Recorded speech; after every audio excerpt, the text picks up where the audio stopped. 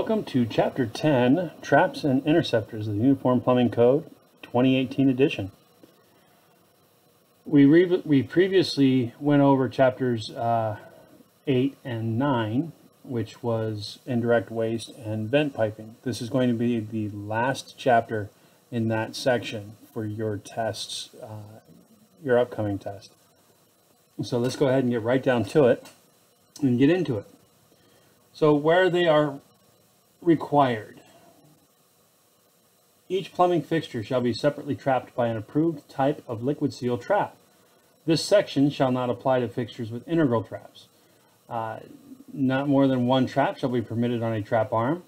Food waste disposers installed with a set of restaurant, commercial, or industrial sinks shall be connected to a separate trap. Each domestic clothes washer and each laundry tub shall be connected to a separate and independent trap, except that a trap serving a laundry tub shall also be permitted to receive the waste from a clothes washer set adjacent to it. In other words, you have a laundry sink or a deep sink right there, right? Laundry tub. And you run your clothes washer discharge hose into the tub, then it can utilize that trap. However, if you have a standpipe receptor in the wall, you can't run that into the trap arm of the laundry tub. It has to be separate.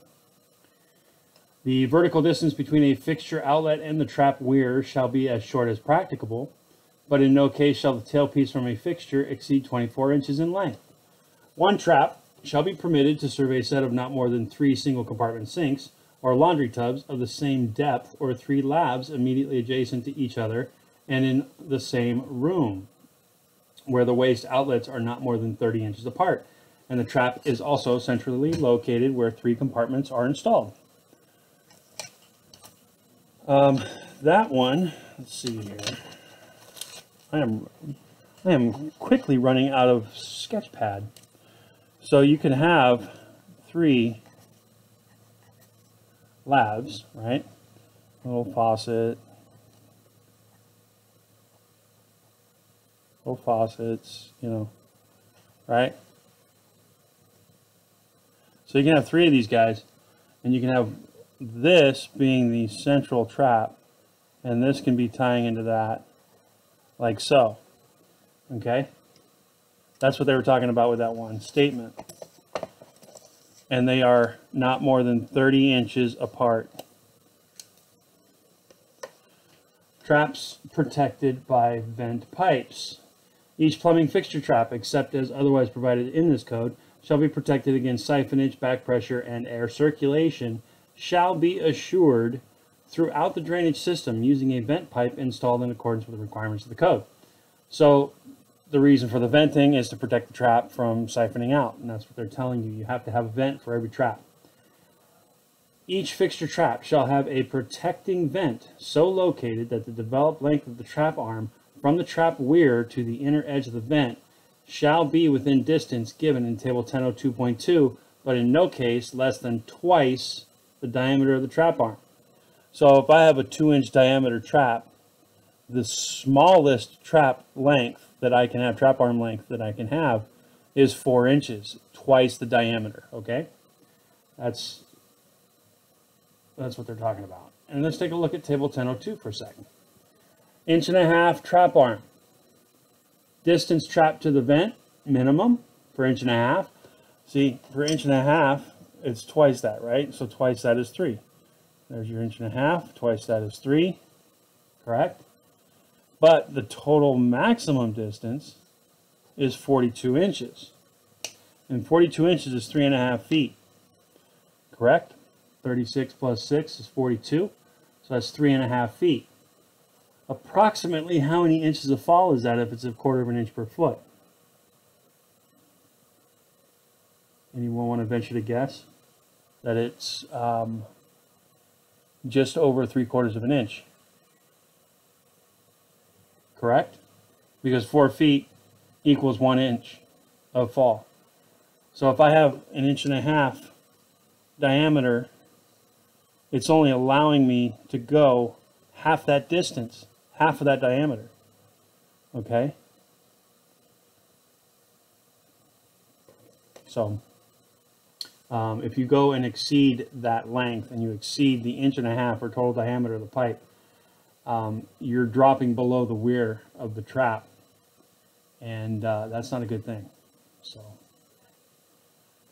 change of direction. A trap arm shall be permitted to change direction without the use of a cleanout, where such change of direction does not exceed 90 degrees. Horizontal changes in the direction of a trap arm shall be in accordance with section 706.3.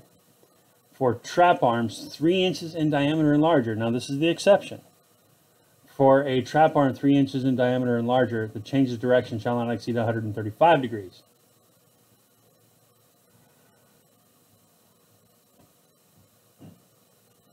Without the use of a cleanout. Then you have section 1002.4, vent pipe opening. The vent pipe opening from a soil or waste pipe, except for a water closet and similar fixtures, shall not be below the weir of the trap. So let's pull this. This should look relatively familiar to you. So here we have tailpiece coming down. This is your trap seal right here. We'll talk about this in a few minutes. So this comes through, goes up the U-bend, comes across the trap arm. This is the weir. The weir of the trap shall always be, this has to be below this vent opening here. When this vent opening drops below the weir, you're in trouble. Can't do that, okay? That's why I put that in there, to illustrate that the vent opening has to be above the weir of the trap, because that gives you that free flow of air while the waste is down here,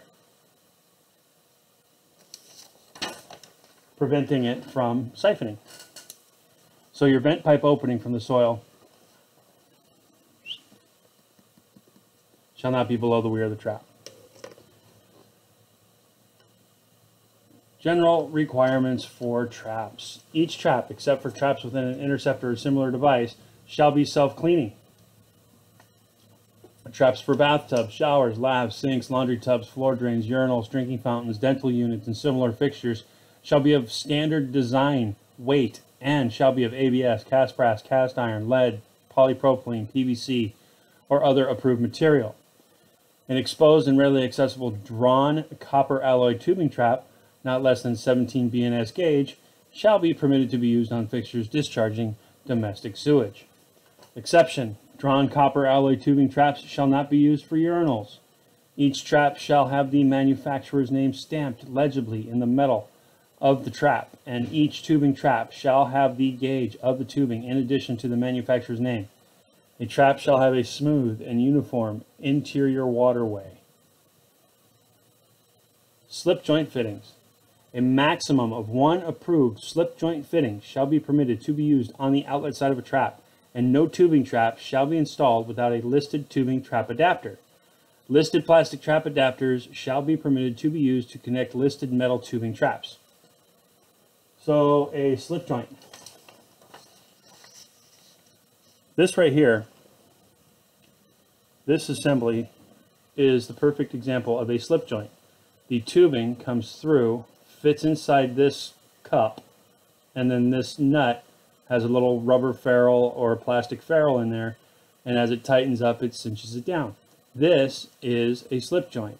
A slip joint fitting would be like a 90 or a 45 degree angle that is chrome tubing to match the trap.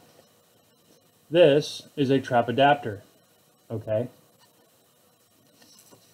I'm just going to tell you that this code section is has been reworded, because I got shot down one time, and every time you get shot down by an inspector, you have a tendency to remember those, or at least I do. And I argued with the inspector about this, because I said, look, man, I'm allowed a slip joint fitting. But what wasn't said and what was added later is this part right here, the trap adapter.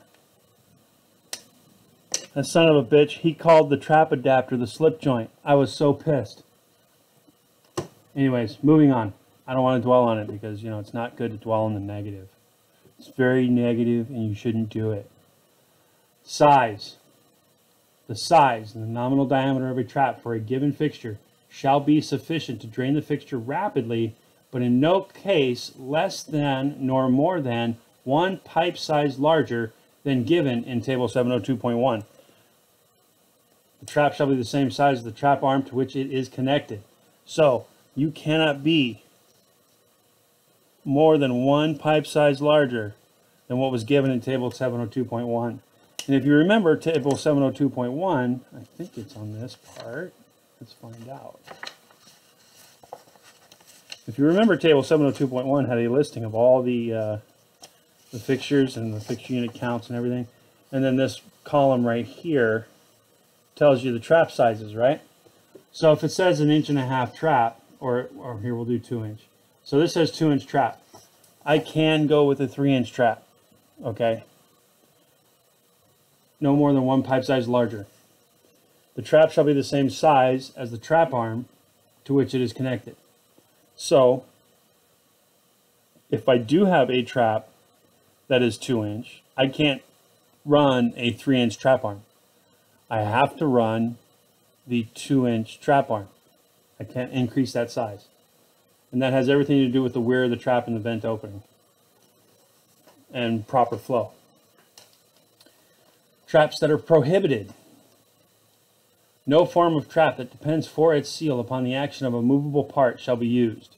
No trap that has concealed interior partitions except those of plastic, glass, or similar corrosion-resisting materials shall be used. S-traps, bell traps, crown-vented traps shall be prohibited. No fixture shall be double-trapped. Drum and bottle traps shall be installed for special conditions only. No trap shall be installed without a vent except as otherwise provided in this code. Bladders, check valves, or other type of devices with movable parts shall be prohibited to serve as a trap. Now we go to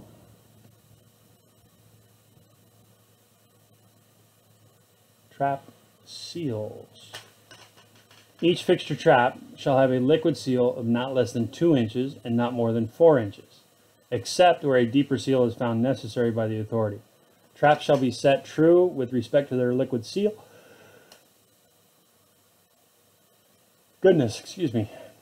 Traps shall be set true with respect to their liquid seals, and where necessary, they shall be protected from freezing. Floor drain traps. Floor drains shall connect into a trap so constructed that it can be readily cleaned and of a size to serve efficiently the purpose for which it is intended. The drain inlet shall be so located that it is in full view. Where subject to the reverse flow of sewage or liquid waste, such drains shall be equipped with an approved backwater valve. Trap seal protection. Floor drain or similar traps directly connected to the drainage system and subject to infrequent use shall be protected with a trap seal primer, except where not deemed necessary for safety or sanitation by the authority having jurisdiction. Trap seal primers shall be accessible for maintenance. It's very important that these trap primers are maintained. If a trap primer ever goes kaput, chances are it'll go kaput, or lose. It'll end up opening and then spraying water all over the place, and then you can actually flood out a floor and not even realize that it's going on. Potable water supply trap seal primer valves shall comply with the following standard. Drainage and electronic design type trap seal primer devices shall comply with the other standard. Building traps. This is something that we don't really adhere to here in San Diego. However, it is nice to know that it's in the code book, and if ever we need to go somewhere other than San Diego, we will probably adhere to this in at least some case. Building traps shall not be installed except where required by the authority. Each building trap, where installed, shall be provided with a clean out and with a relieving vent or fresh air intake on the inlet side of the trap, which needs to not be larger than 1/2 the diameter of the drain to which it connects. Such relieving vent or fresh air intake shall be carried above grade and terminate in a screened outlet located outside the building. Okay, now we're getting into interceptors. Interceptors are clarifiers, including grease, oil, sand, solid interceptors, etc., shall be required by the authority having jurisdiction where they are necessary for the proper handling of liquid wastes containing grease, flammable waste, sand, solids, acids, or alkaline substances, or other ingredients harmful to the building drainage system, the public or private sewer, or to public or private sewage disposal. The concept of the interceptor is to collect the detrimental material, keep it contained in that interceptor because it intercepts it, and you go in to maintain that interceptor or clean out that debris so that it doesn't get into the sewer system and create a problem. Approval of your interceptor. The size, type, and location of each interceptor or separator shall be approved by the authority having jurisdiction. Except where otherwise specifically permitted, no wastes other than those requiring treatment or separation shall be discharged into an interceptor. The design. Interceptors for sand and similar heavy solids shall be so designed and located as to be readily accessible for cleaning and shall have a water seal of not less than 6 inches. Interceptors shall be so designed that they will not become airbound where closed covers are used. Each interceptor shall be properly vented. Makes sense, right? Because if there's nothing in it and it's a solid contained box, essentially, you're probably not going to get any waste coming out of that. Each interceptor or clarifier cover shall be readily accessible for servicing and maintaining the interceptor in working and operating condition. The use of ladders or the removal of bulky equipment to service interceptors shall constitute a violation of accessibility. The location of an interceptor shall be shown on the approved building plan. Interceptors shall be maintained in efficient operating condition by periodic removal of accumulated grease, scum, oil, or other floating substances and solids deposited in the interceptor. The waste pipe from oil and sand interceptors shall discharge as approved by the authority having jurisdiction. Slaughterhouses, packing establishments, etc. A fish, fowl, and animal slaughterhouse or establishment, a fish, fowl, and meat packing or curing establishment, a soap factory, tallow rendering, fat rendering, and hide curing establishment shall be connected to and shall drain or discharge into an approved grease interceptor. First of all, I wait until I get to this section to talk about this. One of the worst smells that we deal with in our industry does not come from general, regular sanitary sewer. It comes from this stuff. The grease interceptor, it is a smell that is indescribable. So, can you imagine having to open the lid on one of those things and pulling all that gnarliness out of there? It's horrible. Minimum requirements for auto wash racks. Oh, I almost forgot. The smell. The first boss I ever had, he was telling me how nasty grease interceptors were because I was brand new to the trades, you know. And he said that he had to go through a parking structure to clean out a grease interceptor that was actually clogged. And he was walking with the owner, but the owner never told him that he pulled the lid off of the grease interceptor and it was overflowing. So he couldn't really tell where it was. He walked over and the owner was about ready to tell him that it should be right about where he's going to walk. And he stepped in and he fell into this thing. And he went down about his waist in nothing but grease waste from Indian cuisine. So it was, the curry and everything. He said it took him about 2 weeks to get that smell off of him. It was that bad. So I'll never forget that story, because I cannot imagine falling into something like that. Minimum requirements for auto wash racks. A private or public wash rack or floor or slab used for cleaning machinery or machine parts shall be adequately protected against storm or surface water, and shall drain or discharge into an approved interceptor or clarifier. So you have like your little carts and you want to wash them off. Well, you can build one outside, but you have to put a cover over it, and that has to go out to an interceptor. Commercial and industrial laundries. Laundry equipment in commercial and industrial buildings that do not have integral strainers shall discharge into an interceptor having a wire basket or similar device that is removable for cleaning, and that will prevent the passage into the drainage system of a solid ½ inch or larger in maximum dimension, such as string, rags, buttons, or other solid materials detrimental to the public sewage system.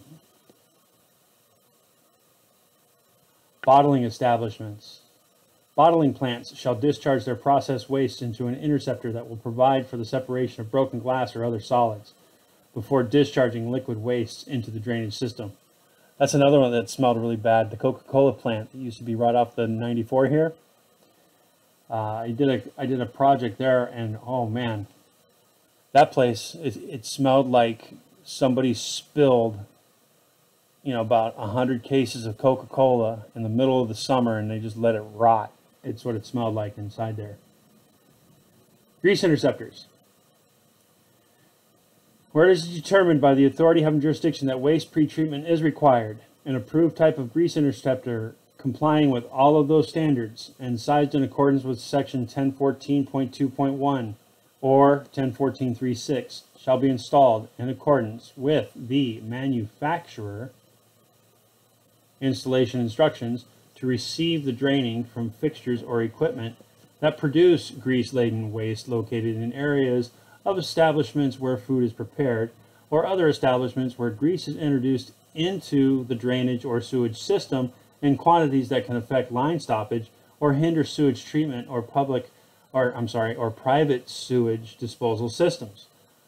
A combination of hydromechanical gravity grease interceptors and engineered systems shall be allowed to meet this code and other applicable requirements of the authority having jurisdiction where space or existing physical constraints of existing buildings necessitate such installations.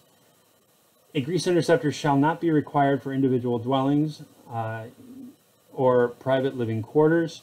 Water closets, urinals, and other plumbing fixtures conveying human waste shall not drain into or through the grease interceptor. So essentially any restaurant has to have a grease interceptor because they're creating grease, right, in their food.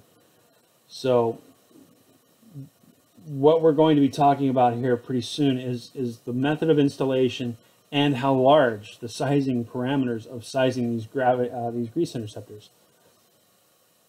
And a grease trap and a grease interceptor are pretty much the same thing, okay?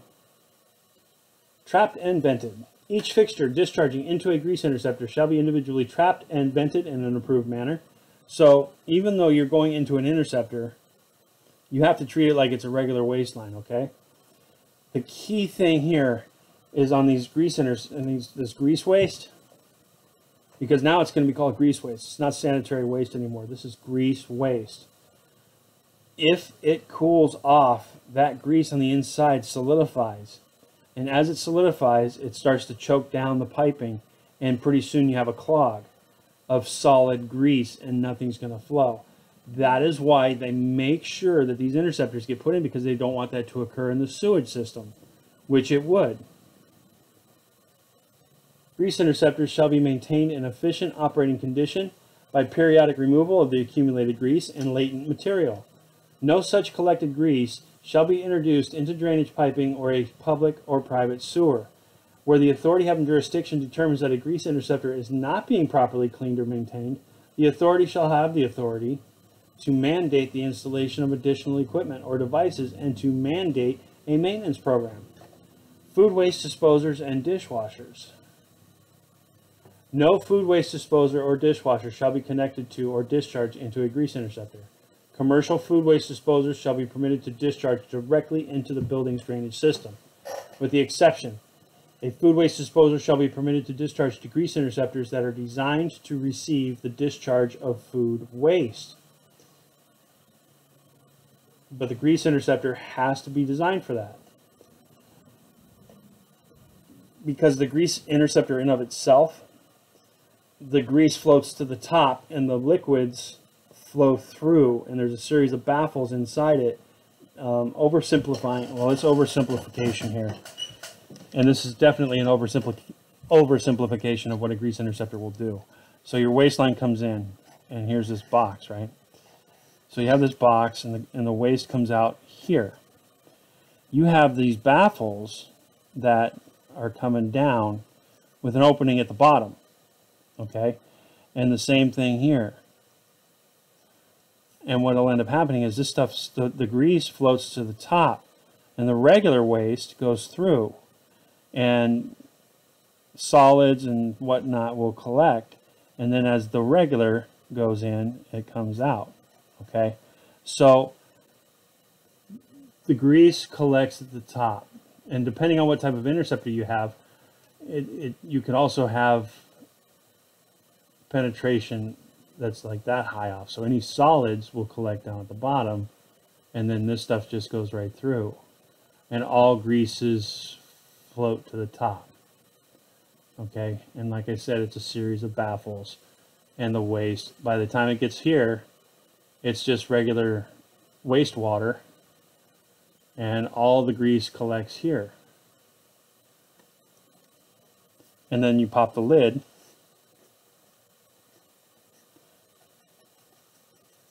so then you can pop this lid and suck out all this nastiness. And again, that's an oversimplification, but hopefully you get the idea of what these things do. And yes, we install these. Hydromechanical grease interceptor. Plumbing fixtures or equipment connected to a type A and B hydromechanical grease interceptor shall discharge through an approved type of vented flow control installed in a readily accessible and visible location. Flow control devices shall be designed and installed so that the total flow through such device or devices shall at no time be greater than the rated flow of the connected grease interceptor. So now we have this thing over here that ties into the waste. So this is my waste coming into this hydromechanical grease interceptor. And it's a specific type of deal, okay? It's a specific fitting that goes into the piping. This fitting on the inside has a solid, it's like cut in half, right? And this has a hole in it. So it's restricting your flow. It's one of the only instances where they actually mandate that you have to restrict your waste flow. The grease waste is coming through here, and it's slowing itself down using this as it flows through. And the reason why they want to do that is to give it a chance to have this as it's coming through. If you did full flow, you probably wouldn't get separation of the grease and the wastewater. So this slows it down to give the grease a chance to float to the top. And that's the hydromechanical grease interceptor. And like I said, it's one of the only times they actually minimize that. Plus you have to put a vent in there so that it doesn't have that straw, that thumb on the straw deal. And we'll talk about that here in a second. The flow control device shall be designed and installed so that the total flow through the device shall at no time be greater than the rated flow of the connected grease interceptor. No flow control device having an adjustable or removable part shall be approved. The vented flow control device shall be located such that no system vent shall be between the flow control and the grease interceptor inlet. The vent or air inlet of the flow control device shall connect with the sanitary drainage vent system as elsewhere required by this code. or shall terminate through the roof of the building and shall not terminate to the free atmosphere inside the building. So like I said, they have like this 3/4 deal tied into it, okay? All right, the vented flow control device. It's located between the flow control and the grease interceptor. The vent or air inlet of the flow control device shall connect with the sanitary drainage vent system. So you take this vented deal, okay? Here, real quick. So you have a vent. It's usually a 3/4 line. And you take this and you tie that into the regular venting system. And again, that's there just to ensure that that continues to flow and doesn't build up a positive pressure on the bottom.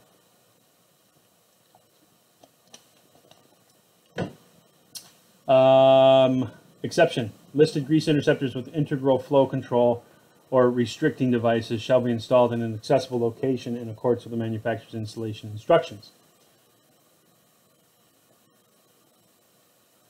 The total capacity in gallons of fixtures discharging into a hydromechanical grease interceptor shall not exceed 2.5 times the certified gallons per minute flow rate of the interceptor in accordance with Table 10.14.2.1. So your total capacity in gallons shall not exceed 2.5 times the certified GPM. So if I have a gallon per minute rating of, we'll say 60, because it's easy to do the math with 60, my maximum size hydromechanical grease interceptor, if it's at 60 GPM or gallons per minute, I go 2.5 times that. So that's 2.5 times 60 is what?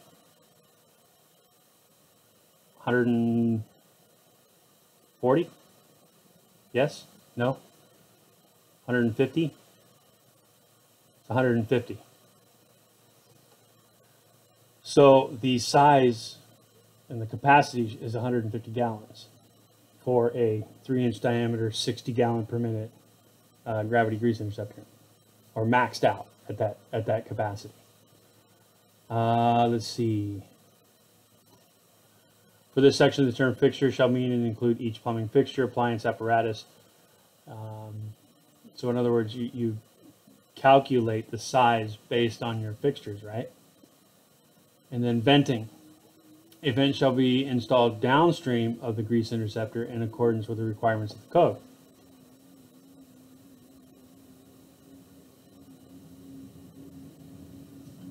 We're going to do an example of a hydromechanical grease interceptor right here using fixture capacity. Determine the flow rate from each fixture. Calculate total load from fixtures that discharge into the interceptor. So we have a 24 by 24 by 12 inch 2-compartment, right? 2-compartment, 44.9 gallons. Okay. And you have the hydrant 3, rated appliance 2, total 49.9 gallons. Size of your grease interceptor is going to be 50 with a 2-minute drainage period, 25 gallon per minute. Because 25 gallons per minute is right there with that.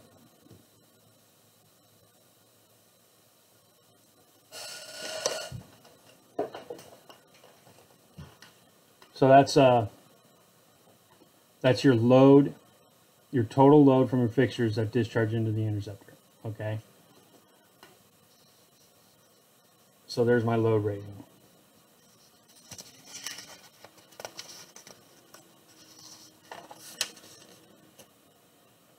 Then you have the gravity grease interceptor. Required gravity grease interceptors shall comply with the provisions of section 10.14.3.1 through 3.7. So this is what a gravity grease interceptor is, not a hydrostatic. It's different, okay? These are bigger. The hydromechanical, these guys,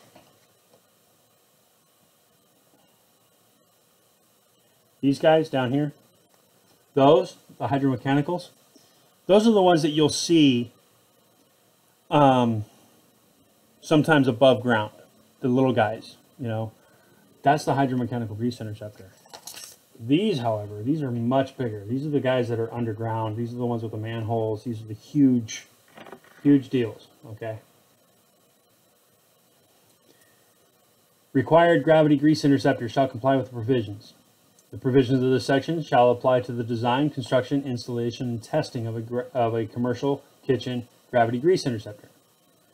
Waste discharge in establishments from fixtures and equipment which contain grease, including but not limited to scullery sinks, pots and pan sinks, dishwashers, soup kettles, floor drains located in an area where grease-containing materials exists, shall be permitted to be drained into the sanitary waste through the interceptor where approved by the authority having jurisdiction.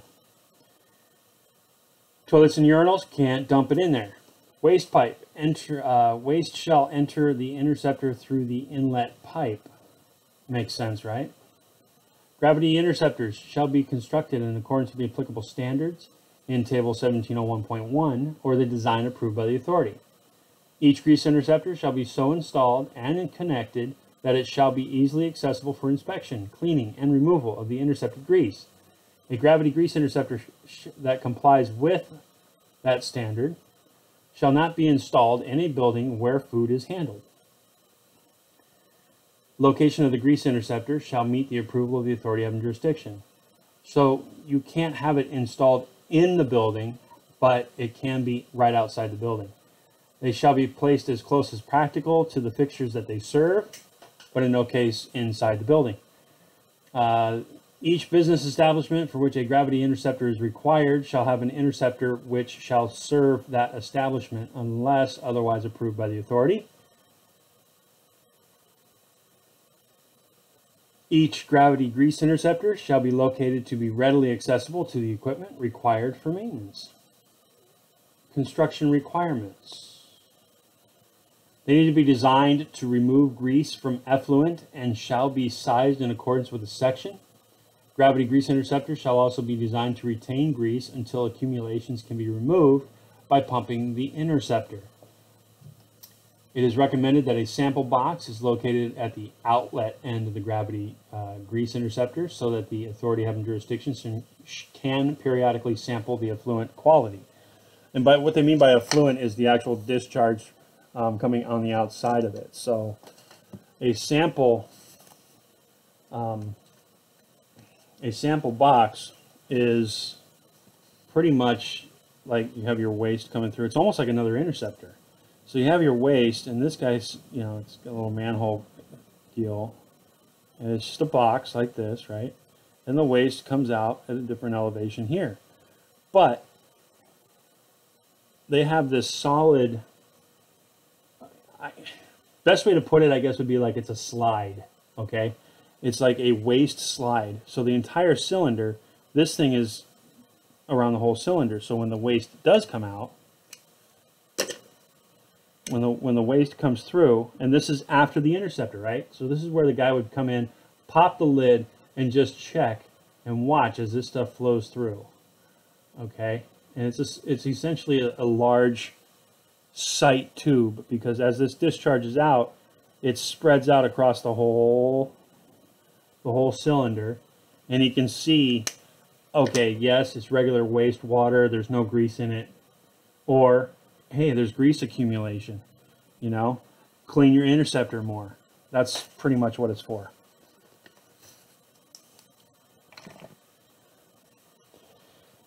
Let's see, where are we?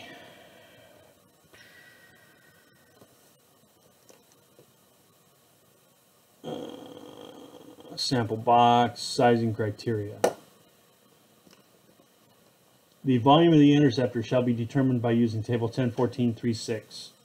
Where drainage fixture units are not known, the interceptor shall be sized based on maximum drainage fixture unit allowed for the pipe size connected to the inlet of the interceptor.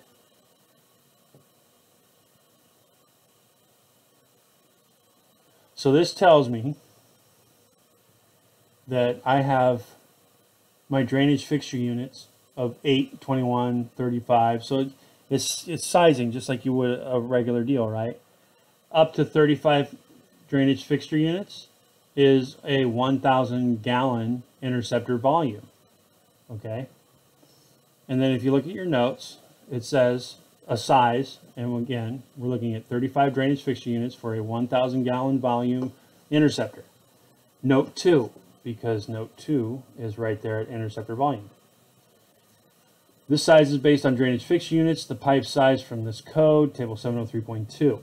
Useful tables for flow and half-full pipes, and then it tells you about the book that they reference, and then based on a 30-minute retention time.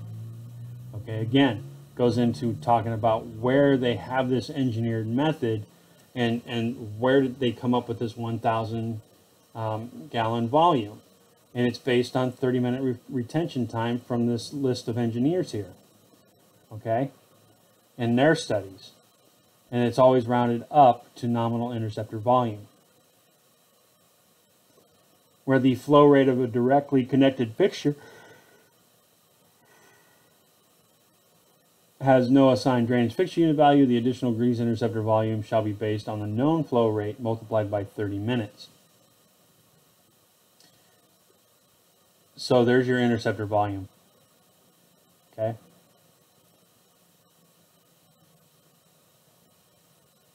An example of your gravity grease interceptor sizing. Given, we have a restaurant with the following fixtures and equipment. 1 food prep sink, 3 floor drains, 1 in the food prep area, 1 in the grill area, and 1 receiving the indirect waste from the ice machine in a mop sink. The kitchen drain line, drainage fixture unit count. You have 3 floor drains at 2 drainage fixture units each, 6 drainage fixture units. Mop sink at 3 drainage fixture units each, 3 drainage fixture units. Food prep sink, 3 fixture units. So I have a total of 12 drainage fixture units. Using table 10.14.3.6, the grease interceptor will be sized at 750 gallons. 21 fixture units, 750 gallons. We had 12, but 12 is more than 8. Therefore, we have to go to the next one up, which is 750. Believe it or not, 750 gallon grease interceptor size based on 30-minute retention is one of the more common grease interceptors that's out there. The abandoned grease interceptor we have to treat just like we would an abandoned septic system from chapter 7. Okay, then we're going to get into fog, fats, oils, and grease disposal systems. The purpose of this section is to provide the necessary criteria for the sizing, application, and installation of a fog disposal system designated as a pretreatment or discharge water quality compliance strategy. A fog disposal system, including its components, materials, and equipment, shall comply with the following standards. Sizing and installation. The fog disposal system shall be sized and installed in accordance with the manufacturer's installation instructions. Fog disposal systems shall produce an effluent quality not to exceed 5.84 grains per gallon. Sand interceptors. Where the discharge of a fixture or drain contains solids or semi-solids heavier than water that would be harmful to a drainage system or cause a stoppage within the system, the discharge shall be through a sand interceptor. Multiple floor drains shall be permitted to discharge into one sand interceptor. A sand interceptor is required where the authority deems it advisable to have a sand interceptor to protect the drainage system. Sand interceptors actually need to get cleaned out quite often because the sand will prevent anything from draining through. So it's almost like you're purposely clogging a line unless you keep it properly maintained. A sand interceptor shall be built of brick or concrete, prefabricated coated steel, or other watertight material. The interceptor shall have an interior baffle for full separation of interceptor into 2 sections. The outlet pipe shall be the same size as the inlet pipe of the sand interceptor, the minimum being 3 inches. So if I have 3-inch pipe going in, 3-inch pipe has to be going out. The baffle shall have 2 openings of the same diameter as the outlet pipe and at the same invert as the outlet pipe. These openings shall be staggered so that there cannot be a straight line flow between the inlet pipe and the outlet pipe. The invert of the inlet pipe shall be no lower than the invert of the outlet pipe. So you have a constant here of like inlet pipe, outlet pipe, invert pipe, blah, blah, blah, blah, blah, blah, right? So let's see if we can kind of shed a little light on this. A sand interceptor has a baffle to it. So here's this sand interceptor, right? And we have an inlet coming in here. You have a baffle that sits here in the middle, right? And then we have our outlet pipe over here. We have two holes inside this baffle at the same elevation of this. The invert is the same as that, but we stagger these two holes away from here so you're not going straight through. That way, whenever this thing goes in, the waste goes in, the solids collect on the bottom here, okay? It collects on the bottom, and then the regular waste comes through and dumps into this and fills this up and goes out. So you have two shots where the solids can collect, okay? So that's pretty much what's going on there. And then the pipe goes out. So that's a solids interceptor.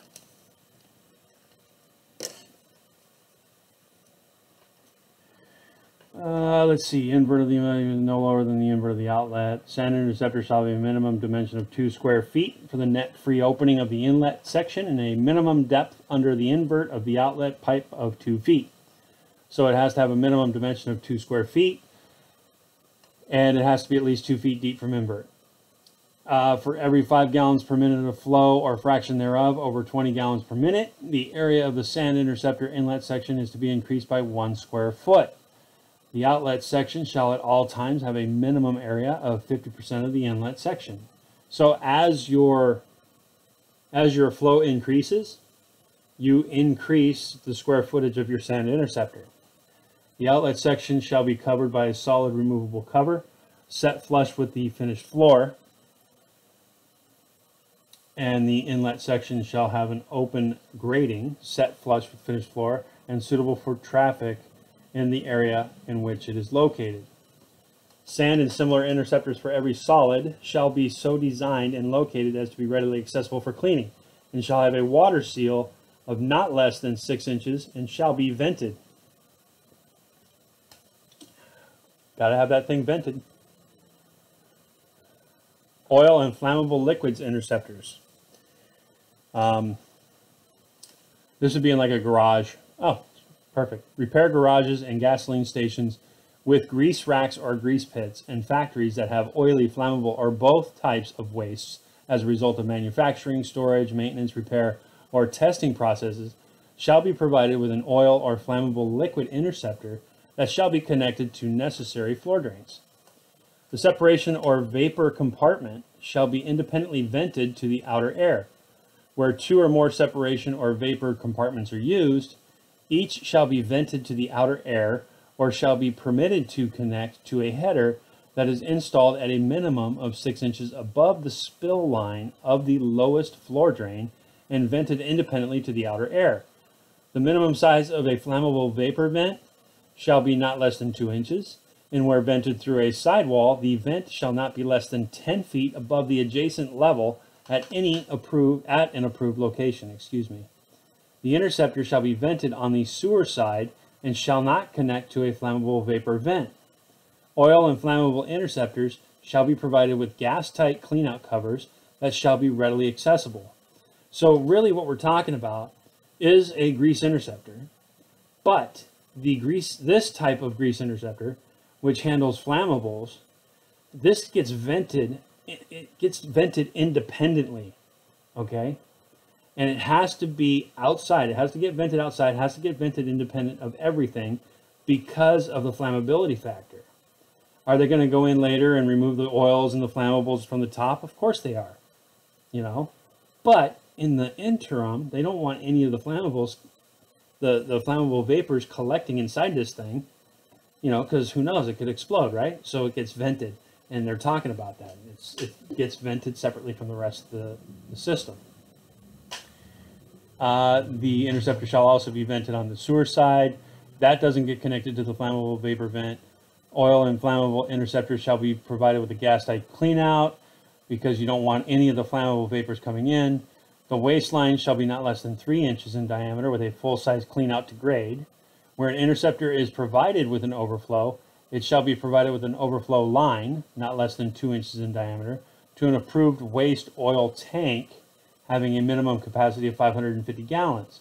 So now, if you do have an overflow, they don't want you overflowing that into the sewer system because obviously if it's overflowing, it's going to be taking some of that flammable liquids with it. So that goes into a 550 gallon tank. And that also meets the requirements of the authority having jurisdiction. The waste oil from the separator shall flow by gravity or shall be pumped to a higher elevation by an automatic pump. The pump shall be adequately sized and accessible. Waste oil tanks shall have a 2-inch minimum pump out connection at grade and an 1.5 inch minimum vent to atmosphere at an approved location not less than 10 feet above grade.